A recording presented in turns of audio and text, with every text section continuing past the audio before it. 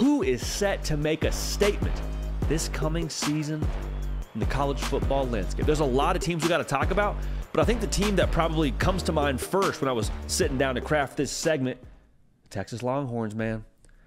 I think the sentiment you'd like to leave, or the statement you'd like to make if you're a Texas Longhorn fan, or maybe internally at Texas, is that you have to deal with us when it comes to, talking about the college football playoff and the conference championship race and the Big 12 and the SEC. Like, there's so much about Texas that has been brewing now for a couple of years. It's year 3 for Sark. We say it all the time on here. There's no more excuses that you're making. This is the year where you say, okay, our window's here. We got an experienced quarterback. We got a year 3 culture. We got a bunch of weapons on the outside. Xavier Worthy, Isaiah Neyor, A.D. Mitchell. Like, you know the drill. They got a lot of pieces there. This is the year for them to really show what they're going to be under Steve Sarkisian.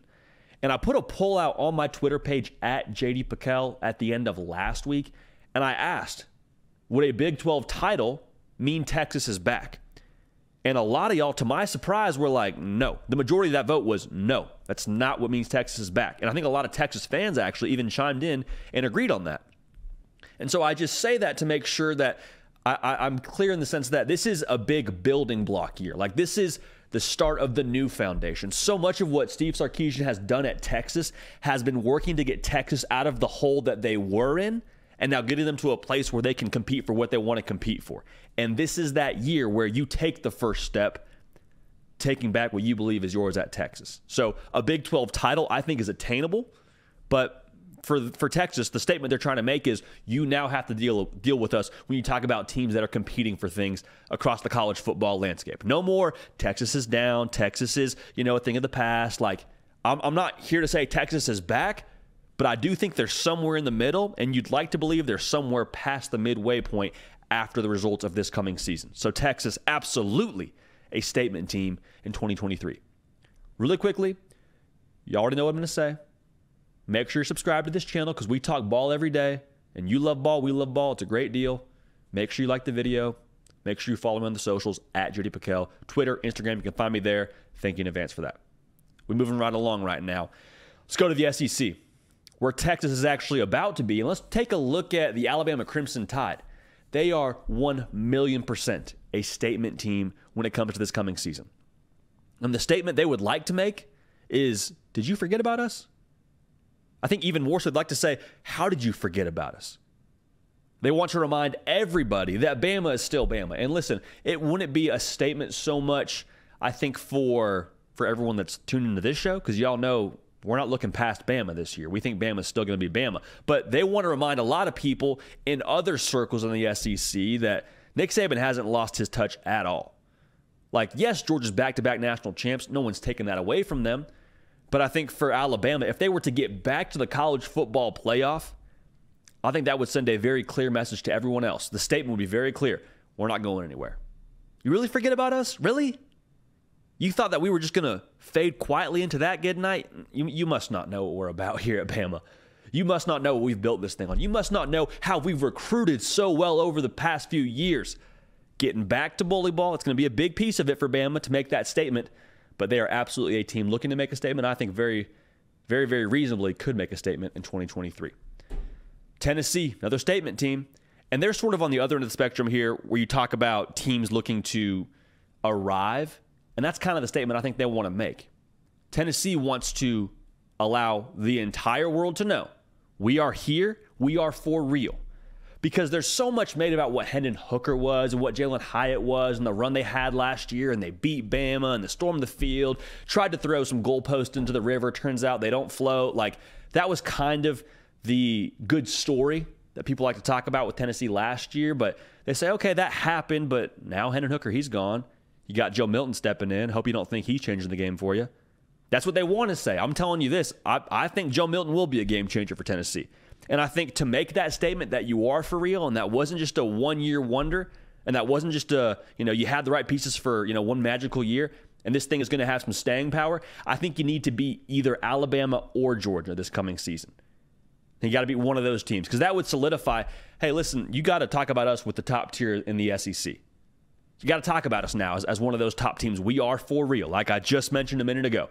I also think double-digit wins, if you could make that happen, that would also cater to the idea that you are a for real operation. And I think they are, to be transparent. I believe in Josh Heupel. I believe in the system they run. I believe in the culture that I've been able to gauge from what they do there. I believe in how they're recruiting. Like, I'm bought in on Tennessee now. I think it's just going to be a matter of taking it to the field and executing. Again, taking down one of the big boys. From a brand perspective, Alabama and Georgia, get one of them like you did last year. I think that would give you a lot of credibility and prove that you are for real in Knoxville. How about another team looking to make a statement? A team that is, in my mind at least, and for a lot of y'all, synonymous with one of those premier brands in college football. It's kind of on its way back in some ways. I say on its way back. The Notre Dame Fighting Irish. When I say on its way back, I mean, you think about Notre Dame, and historically, like a little more historically than some of us want to remember, they're a team that has competed for national championships. I mean, they haven't done it super recently, but I just want to make sure that there's an understanding of what Notre Dame has been in the past, and Marcus Freeman steps into that and says, no, just because we haven't been there super recently, that's still the standard here at Notre Dame. I don't care about, how difficult it is to get into school here and the ways that we're hamstrung by being in South Bend, Indiana. Like, we're still one of those teams that is going to compete for everything that everybody else is competing for nationally. Like, they're looking to make it very, very clear they're going to abide by the standard that has been set historically for Notre Dame. They're not running from it. They're not worried about not being in a conference. If you don't believe me, look at Marcus Freeman and what he did going out and grabbing Sam Hartman. A sentiment we have talked about many times on this show. Nobody forced Marcus Freeman to go get Sam Hartman. He had his starting quarterback from a year ago coming back. Nobody would have batted an eye if they came into week 1 with Tyler Buchner as a starting quarterback. But even so, he says, no. I think we can get better.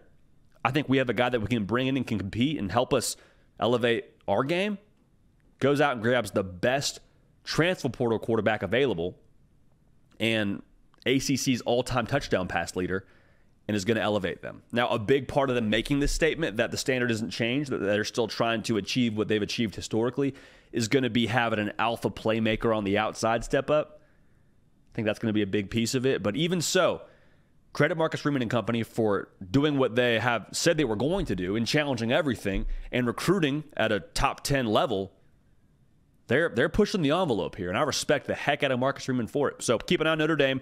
They are absolutely looking to make a statement in 2023. Last team I want to talk about here, the Penn State Nittany Lions. The statement they want to make is kind of similar to Tennessee, but for Penn State, their statement is, you better mention us. And when I say you better mention us, when you talk about those teams in the Big Ten that are like the big boys, right? The Ohio States, the Michigans, those are teams that you better include us in the same breath with. And they have the roster to do it. We had Sean Fitz on from Blue White Illustrated not too long ago, and we were just talking about how it's no longer a thing for Penn State where they're trying to, overcome the roster they don't have next to those teams. Like, you look at how they've recruited. Look at some of those cats they got already on campus that it made an impact for them as freshmen. Nick Singleton, Abdul Carter. Like, those dudes can play now. There's no wondering about what will they eventually be. If you're wondering about what they will eventually be, you're wondering about how many times they'll make an All-American team. Because they're going to be players for you. You know they're going to be all-conference guys for you. That should be a given. I think when you look at this team, a lot of the pressure, as we've mentioned many times before on this show, lies with Drew Aller. Drew Aller is so talented, he has the potential to unlock more talent within this roster, if that makes sense. Like, when I have a talented quarterback and I'm worried about the field being stretched as a defensive coordinator, I might lighten the box a little bit. You don't want to lighten the box with Nick Singleton playing running back for you, Katron Allen playing running back for you. Like, it's a thing where now they're so balanced and have more explosivity available to them if Drew Aller is who we believe he will be. Penn State's in that tier where they're saying, you've talked a lot about Michigan and Ohio State being those top two. Talk about us now. You better mention us. That's the statement they want to make, and I absolutely love them for it. Penn State, man, one of those teams that I get excited about talking about because I truly believe in the way they've built to it and the depth they have right now. And so I'm just curious to see if they're able to make that statement in 2023. And a lot of it does reside with the progression of Drew Aller, especially early on in the year. So teams looking to make a statement. To recap it for you, Texas, not trying to say they're back. That's not what this year is about. It's about taking that step forward and making it clear to everybody else, you got to deal with us here at Texas. Yeah, we're leaving the Big 12. We're going to the SEC, but you got to deal with us here for years to come. For Alabama, you really forget about us? Is that the thing? Are you sure you want to go that route with us? I wouldn't, but all right. We'll try and remind you here. Tennessee, sustained success. Proving you're for real. That's the statement they're trying to make. Notre Dame, standard is the standard. It's been the same way for a long time. History is history, but we're not falling back just because we haven't won a national title in a minute here. We're still striving for those things. Do not get it twisted. For Penn State, like we were just saying, they want to be mentioned with those top teams in the Big Ten. I think they have every opportunity to do it here in 2023. Hey y'all, thanks so much for watching. Subscribe to the channel here to make sure you don't miss an episode of The Hard Count. Also be sure to check out other videos on the On3 YouTube channel.